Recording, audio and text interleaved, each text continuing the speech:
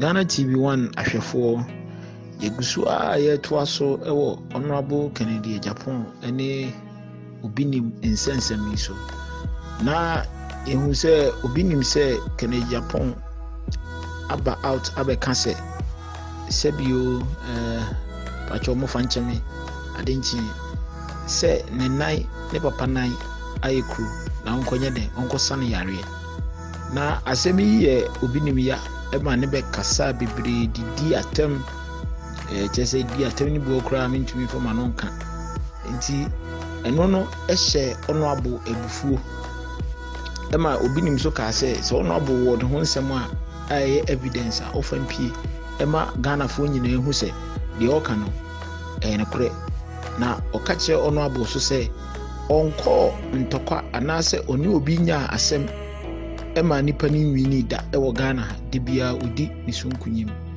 nti utumi se asem yi ono abo ahye pa na ni weekends yi na obinim ene ne boys yi keka sansem yi nyina ne sofo nketo ano na eno na jondi na chese ano ohye pa yi ono abo se obe make sure se obinim ebe kodio na nsem okan de emudu osi obe close to church ne so down chese he will go every extent to make sure say wa punish obinim ama obinim hu se enne de opentokwa na we de afono no na eno ansem ono abode bae no ese wani na ense okache pacho mienko hwe video yi na me ma obinim warning on to me because unim matraki me de na yina masaba security sure obinim me ka kira wo se me Ken Agyapong me na me chairman of communication committee exactly in parliament yeah we pass the bill for cyber security. If you don't know the head, I'm telling you he's called Enchibusia. Yep. Sanko for no uti gum, I will arrest all of them. Mark it on the wall. Now the fight is on now. Yeah, I'm going to arrest all of them. Yep. Because we are tracking all of you there. Obetimi amoma tiagum. What sorry for no? Ah sabe, watching woma dwene no. Na ye dam. But me Ken Agyapong. Wo class 6 ni. Wo so you smart chair me obinim. Obinim is going to go to jail. For real. I'll make sure he goes to jail. Yeah. Obinim. I am money laundering. Wow. Would you start in the pictures, the audio, video no first? Great. Now me the way you that's right. Ochina me call you sure with evidence. That's right. Ochina me call Yoko. Wo Obinim, you are watching me. He will see what will happen to you. We'll see you're tough. Now you have never fought and lost. Yes. Good. Obinim, wo ye 419. Obinim say Oscar. Now wetin you have make Ken Agyapong for no twetwe fom. Wo papa, ni nai kuro no. What me ahwa wi na make Ken Agyapong. Wo be hwe me. Anya wo betimi ahwa me because wo nya sikafunu. Gosh. Obinim ebia me nom ho nkwan na ehye mabufuo. I know. Obinim. Woni ni awoye Ghana fo ntie ni yiye. Ewura bi wa ANC more Fidelity Bank. Asema make Fidelity Bank memo ho akire wo. Fidelity Bank. Yes, mema girl no so ho akire no. Wow. Na montie ni yiye. Obinim ontua tax or evade tax. Now how he does it and he said, yeah. Obinim Emma ni boys Christopher our boys Ope documentary I don't go ask Majampong the message wabim Christopher Isaac Opoku that's right Isaac Yabua yeah Ezekiel many of them na Ghana frontier ni ye Ghana Revenue Authority ntie ni ye Yoko ntie ni ye Obinim si wo sika wanya no everything offer free. Now you know how I 419 tomorrow I will report me akasa and na me di anim. Yeah. Esiu obinim. Say wo evade tax. Wow. Na wo 419. Na wo money laundering. Winim boys here mabubo wo mudini Yeah. and me ma track bibi am sure say wo minimum nyansa chew wo make street smart and woman so come wo class 6 bi wonim or you so get bi wo ANC more your friend Esther Isle go hey. yes a Fidelity Bank o na no me ne ko training exercise ni on tie ni yi say obinim ebe ma ne bank no asembeto no. Wow. You know why? Obinim masa boys wey ekobie account wo ho anu afro wo se me diska beto account na Esther no afa forms akọ obinim fie okwa na wa bie account no na wo de amount wo from document mam obie account no a wo ho na sika abeto account obinim transfer sika beto account obinim disika no to account mu a wo ho na Esther na ba obinim hobiem na wa frɛ wo de sika koto account mu no o se sign na wa indoctrinate wo mu ase wo ya graduate kura na wa ya dam Unbelievable. o sign a wo behu an se wo a wo sign ya no wonim amount kro no wo ho ana wanya message say you have transferred this money to Obinim's account in Spain. Hey. Any Yoko. Wow. Obinim, also you're smart. I will deal with you. Incredible. Obinim, also you're smart. May say become a sick coffee. I will deal with you. Physically, you are spiritual, nothing will work. Wow. But okay, baby, what? Now you know say or the suffer be tunchen. Yes, that is. Now our macho man, yay, me daso daya. Na me opia me so say ndu na kakra. Me pesa ade achi Monday. Obinim, me do nyame. Wo ye bema. Wo pa bie wa sore no. Uti na ye se coronavirus aba. I mean, you got close charges. Na President Akufo-Addo facha me. Obinim, wo mie wa sore ne da. Wo say wo macho man. Ah, wo fans che wo Ghana. Obinim, wo mie sore no. Me catch you plain. Obinim so ye bema. Go and open your church and you see the men. Obinim, boys, no, I will arrest all of them. All of them will be arrested. November 15th. Any, why, Muncha, Obinim, Daniel Obinim. I'm transfer Sikano. And there was screen is. Yeah, I got to an account. Wow. I was paying. Wow. Now, baby, a bank phone who bet you want to say. And the document. This is Fidelity, estate here, you are going to jail too. More than a year, Fidelity Bank may collapse some bank if you don't act. Wow. Now, question.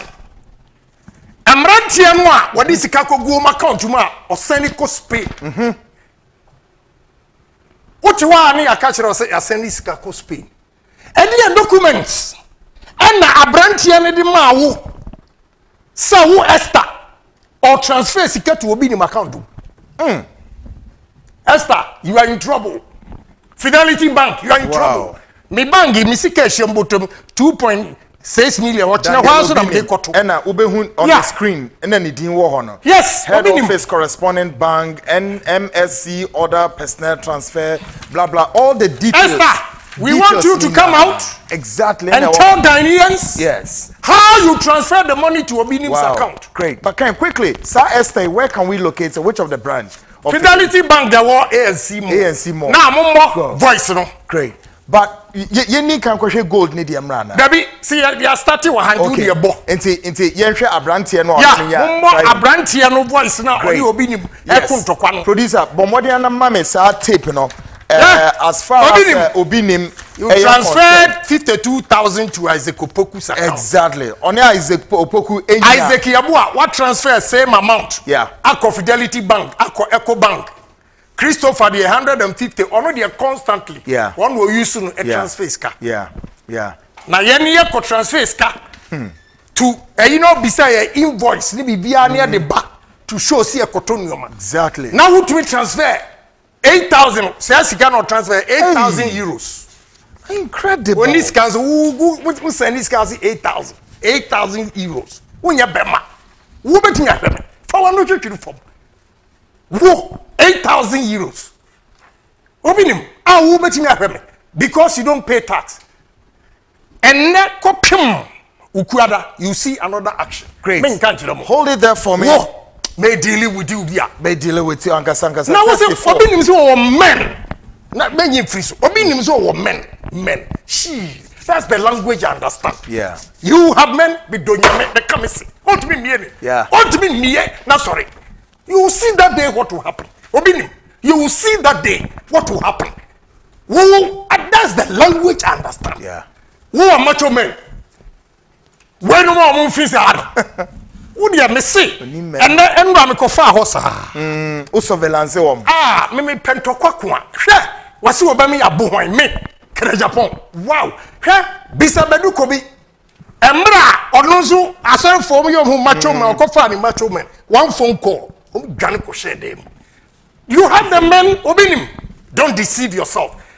Anyway, me person here says I me titama come to 12. Me fie I was scam. About 9-10 bedrooms. Me wa fast for netio. Safuru netio. Obinim, I will deal with you. Now ni na some no to say. Ala tani bi anu team next door e West Orange. And was so okope governor di.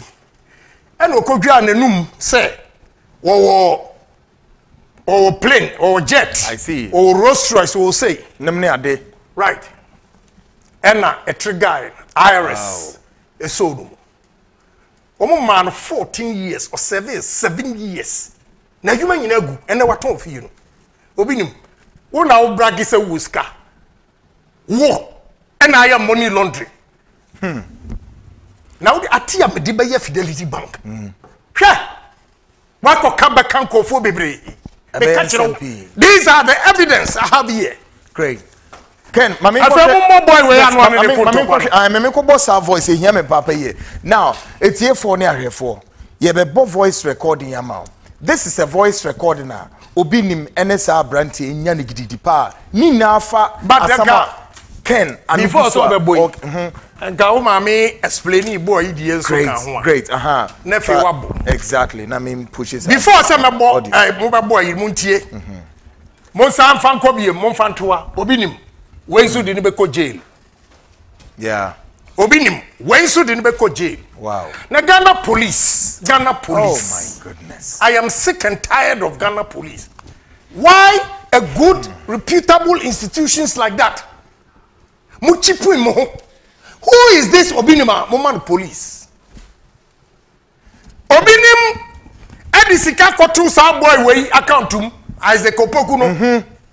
Ode kotu on accountum no. Onona o transfer ani dia na anko. Esaba ye no. That's right. Now Obinima kogina sorry dem a promise boy no so obema car. And wo use wo mu ade ya money laundering.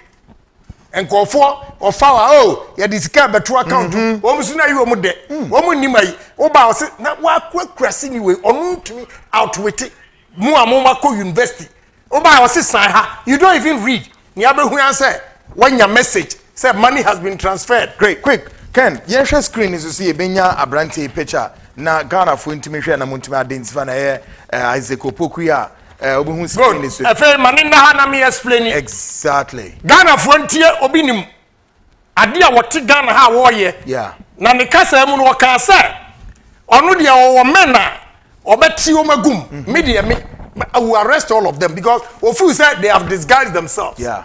But we have security. Cyber security. Intelligence. We arrest all of them. Now, boy, Obinim, why one of the only friend Isaac Opokuno. And Obinim, Emma, Omudi Sika Cotton account to one of friends or Omra or the Sika Cotton account to and Oma Esther or free Fidelity Bank, ANC more, Ebeshia Brantier. And Esther ni be account romano. Wow. Oh, no modi sikano Esther titutum. Ni nyina na wa hai. Omdi sikano egugum. Ti edru baabi no. Na obinim. Or transfer sikano. Every boy na account mu. Isaac Opokui. Yeah, Isaac Opokui. Na ko Spain into onon account. Ubetie ono ankasa ubo tape no a. Ubetie ni obinim kan why the money was returned. Wow. Or see now your account to say you no account 8,000 euros is here. But Daniel Obinim. Yes, that's empty boy. Obinim in the tape wa mo ba bono can say obeye we wanted. Oh, Am ya chene na fe mu tie ne. Wo police crest ne na da ho. Ya ebo ho. The Ghana police for nie. Ghana police ayi na ebo. Wo de tie ne. Si wo ho. Yes. Eno ye 1. 2, wo telephone numbers na wase no. Ba ko ye police ni a odi obi ni machi. What? Ena ba ko ye saa ne 419 asofofo no a na no miere bi imani kebe say armed robbers. Are you sure these people are pastors? They are like armed robbers. Call the numbers and you see. I have called the chief of staff of police. And the wakachi me say numbers no enye wo mu na de mai. Na obinim emma ne boys ne tena so. Na wako use Ghana police dini. Na wode hunahuna nkofo. This is it. Enti kai police crest here that when Ghana police for that enya Ghana police for na to. But wetin use police for this crest? This is it. I have called IGP. Who they are to boss here? Na me say obinim. Medre in Ghana ha. Obegwan. Medre you have been dealing with illiterates. They can't fight you. I have time. And then man no mo dam paso no a edina no to me send message say me improve me prove o text message no a wo de come a girl no Belgium. I will read it on air for everybody to see. You said he said Ruth has betrayed gave up. Yeah. Obinim. Wo de mama fa wo de answer when e de ko jail no doso answer na me di na ba. Oh, baby, but Ken, on the more serious note, no. And me Ghana police is going to deal with Obinim. Wow. How he used their crest or whatever. Yeah. To pose he said. Very serious. Akwani you wanted no panache. Now who the work esidin akosho. That police officer, or no, he'll be arrested. He obe lusu ni uniform. Obinim. Wow. I want to see the powers you have in this country. Obinim, I want to see. I challenge you, police officer. Now no cry your ba no gold no gold deal no omo ye no e ba wo police officer. I didn't think the Ghana police mutumi allow police officers to meddle themselves with corruption, stealing. Why? So the police officer ni number wo obeko jail. Ne waka no a ono so number ho obeko jail because we wanted our the police about Obinim and the man the boys in the efe mumbo voice na muntie argument no great to support this 42 minutes gone past the hour 8. Why a mistake Ocean the 2 TV and the show is the seat with Kwekwan and my guest Kennedy Agyapong. Now a while ye be bossa conversation here between Obinim NSA brand here currently Ocean was screening so here Isaac Opokui and komobi agidi a course about some money transfer na o kan nukre bi o na police for entiase na no ewura na o se me kasa te senia e wiase nyina me dia the all East League hono ya ono no enioma say na ontiase Obinim bribed sa commander no wa denta ho ono so obenya trouble denta enti tiwa sister no on the also ya agiman when they be defend the police, no. Or may defend the Adenta police, no. Great. Ken, my yenti's are recordings. All right, take a listen to this conversation carefully. No Obinim's wanka so sutibi.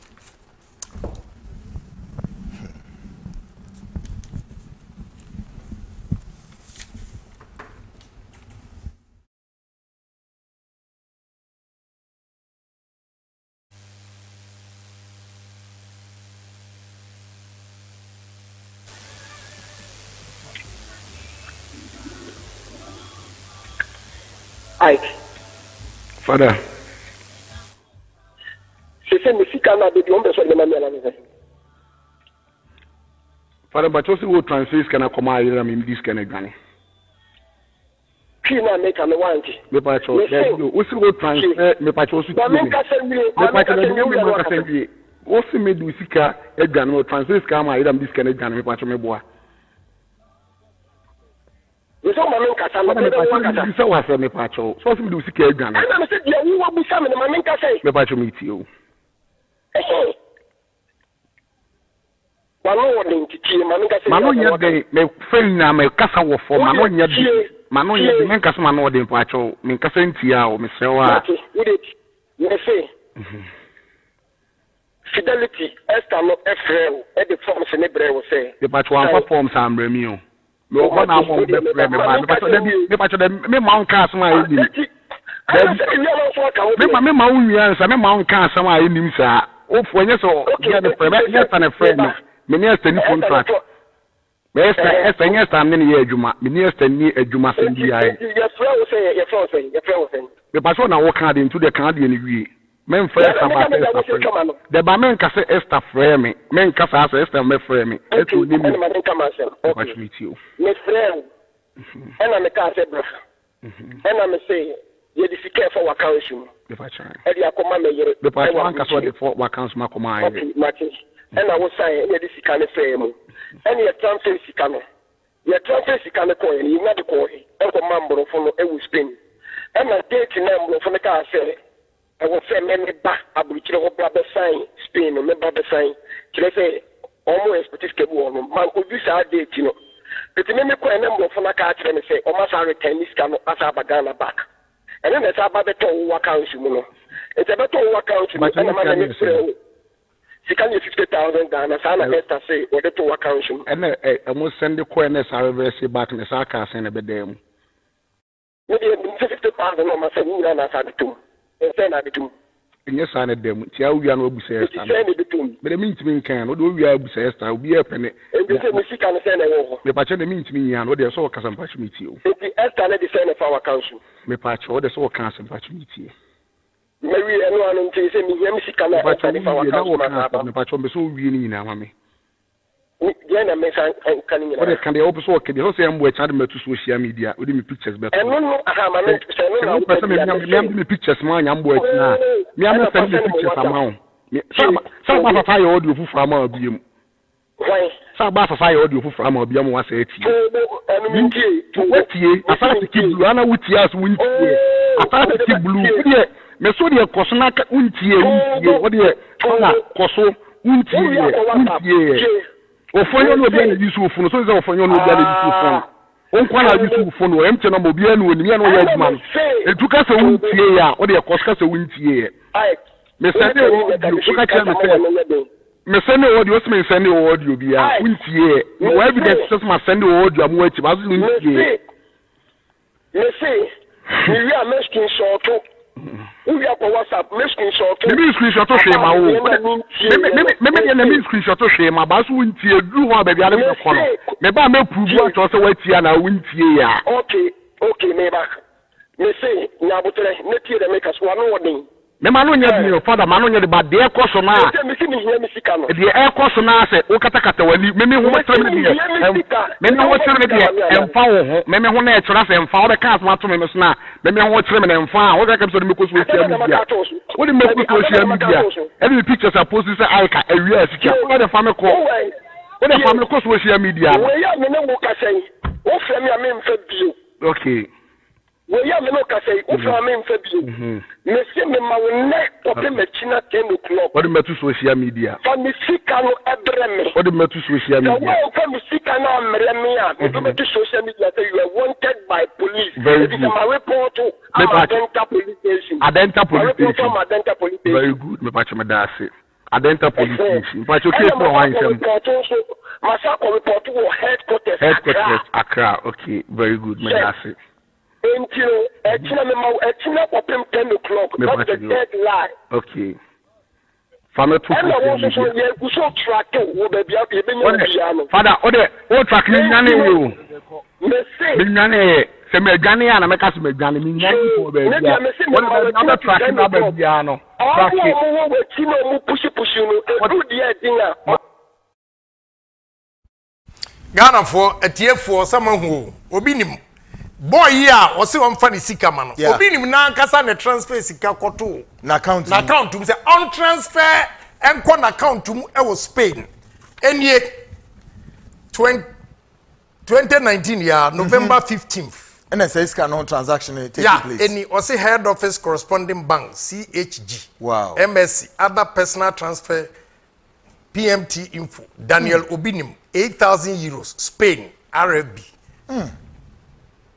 enti sika no ekoye no the mode of transfer it was suspicious obinim say na or transfer sika na koma company bi ene ye late now untie obinim say na or transfer sika na koma company bi enti boy no or transfer sika no eye den na koto obinim account mu ewo Spain. Can you money laundering? Obinim na kasa on the voice say or transfer sika no akoma company bi na enru ntem enti no ma transfer sika no back. Oh wow. Enti obinim company na wo transfer sika na koma wo no ene call wo account mo Spain na you will go to jail. Credible. Enya no ngwa wo Christopher, Isaac Yaboa, Ezekiel, all of them obia wa transfer sika bi aminim ene urano say o man manager ewo Adenta Esther. Wow. You will not run away. You will not, and I dare you. You will not run away. Say obinim account 20. Say bank fund there sa. Omo dia wodo hu kura kotwa so na wo mbenya account where they don't care. Fidelity Bank. Me I save with them a lot. But me see obinim nti. I'll go down with Fidelity. I'll go down with Fidelity.